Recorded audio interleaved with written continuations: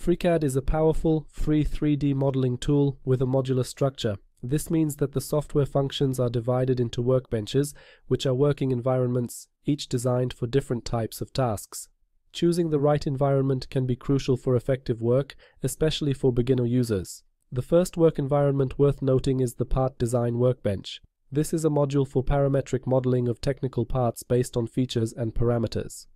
In this module, we can build a 3D model step by step in a non-destructive manner, meaning that throughout the entire design process, we can go back to an earlier stage and make changes. Working in this module is similar to working in other 3D CAD systems. Here, we create 3D solids based on 2D sketches and solid operations.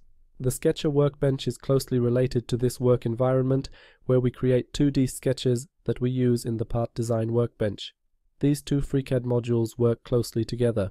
For most beginners, starting to work with FreeCAD is best done by getting to know these modules. Another module that allows for the creation of 3D models is the Part Workbench.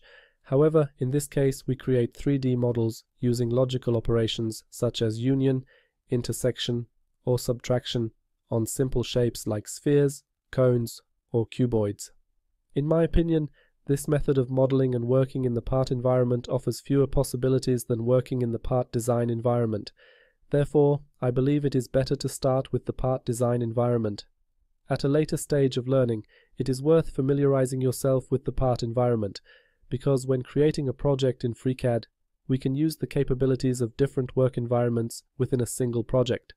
Sometimes the capabilities of the part environment may come in handy. In summary, the workbenches in FreeCAD are tools divided according to different applications.